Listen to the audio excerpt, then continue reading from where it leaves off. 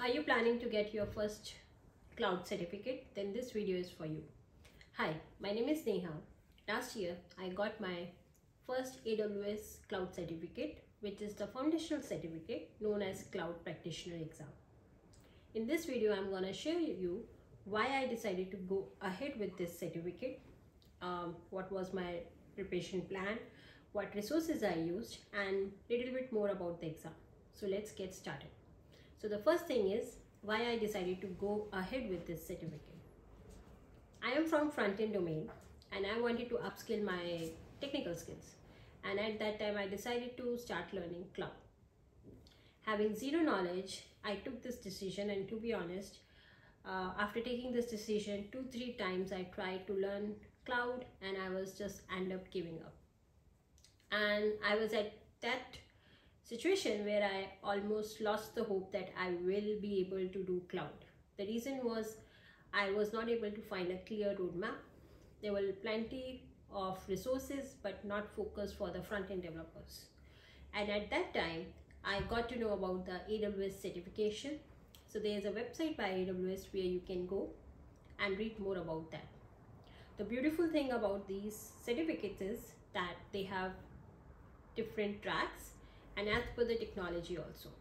The Cloud Practitioner exam, which I also say it's the foundation exam, is for anyone who is beginner in cloud.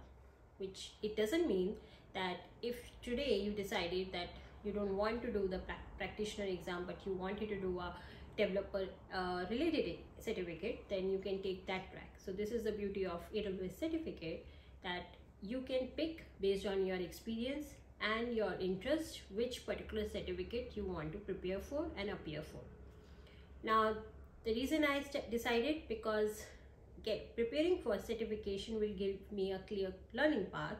I will be having a roadmap, certain categories or topics I have to learn to appear for the certificate, and at the end two things will happen.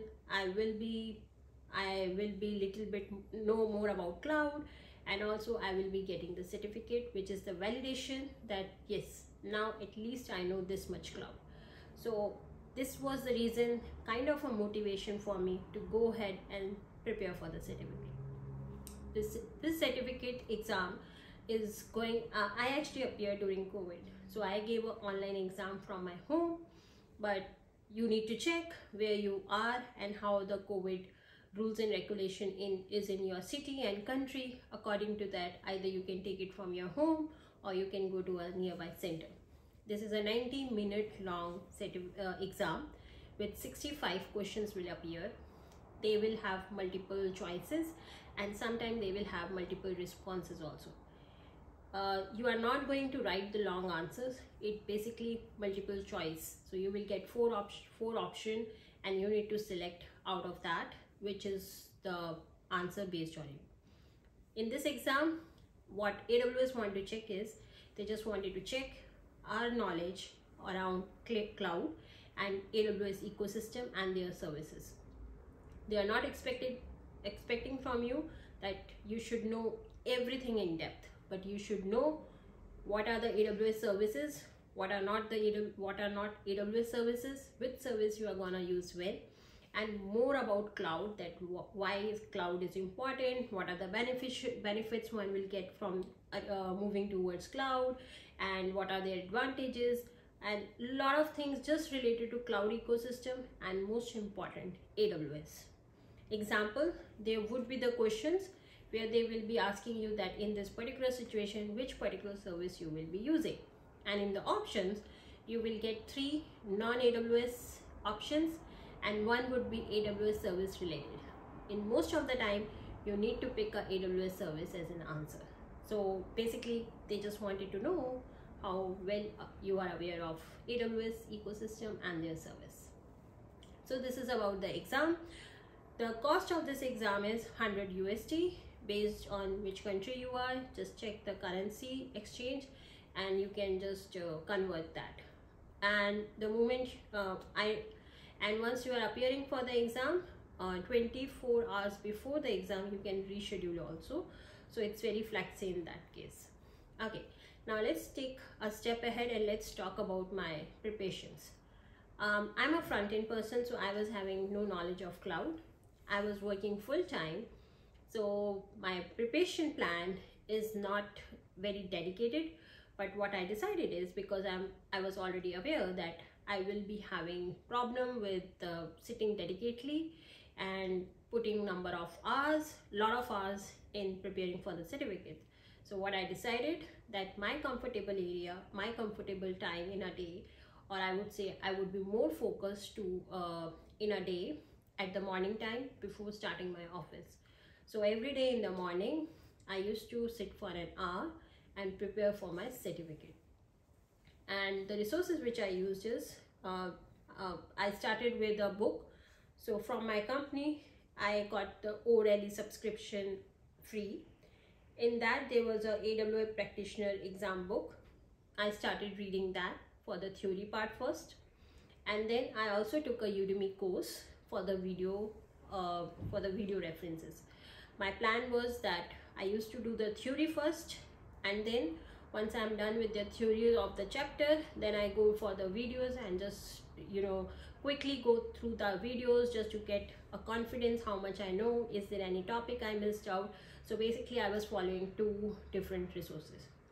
I also did practice exams, which I would say are very, very essential. Before starting the preparation, I took one practice exam to see what kind of questions in the exam comes, where I'm standing and all that. And obviously I failed in that because I was not having good knowledge of AWS cloud at that time. And then I used to, after every few weeks, I used to do one practice exam. So again on ORLE I got 2 sample papers of Pearson, and I also bought 5 practice exam from Udemy, and I used to keep playing with them, keep appearing for the exams, and keep checking that where I'm lacking. So these were very, very important, and I would say after preparing theory and video, practice exams are must to do before appearing for final exam. Yep. So these were my resources. This was my preparation plan. I will link all these books and Udemy courses, practice exam in the comment section so that you can check. And then finally, I didn't took the exam date when I was planning, I was preparing. So it took me 2 to 3 months, and to be honest, cloud is very vast.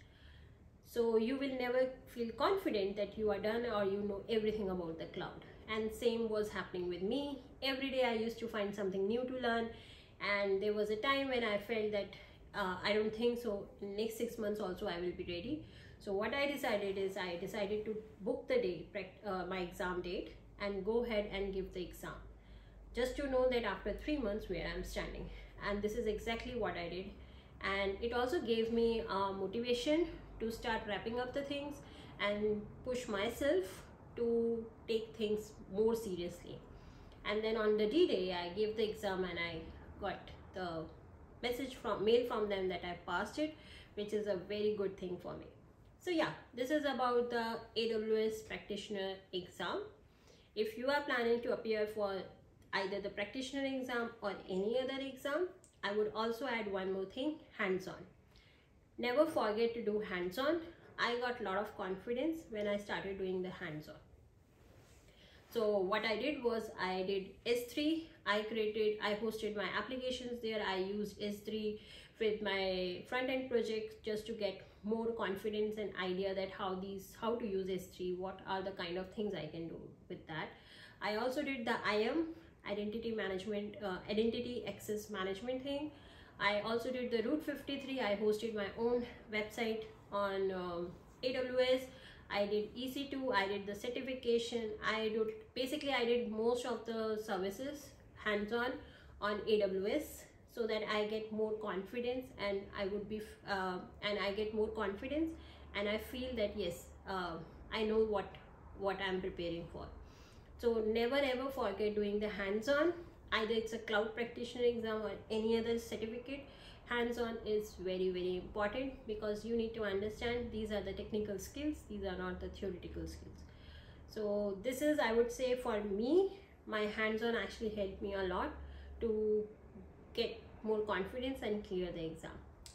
So this was about the whole my strategy around my preparation of the cloud exam.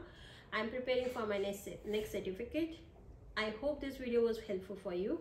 If you have any question, comment, anything, let me know in the comment section. Thank you.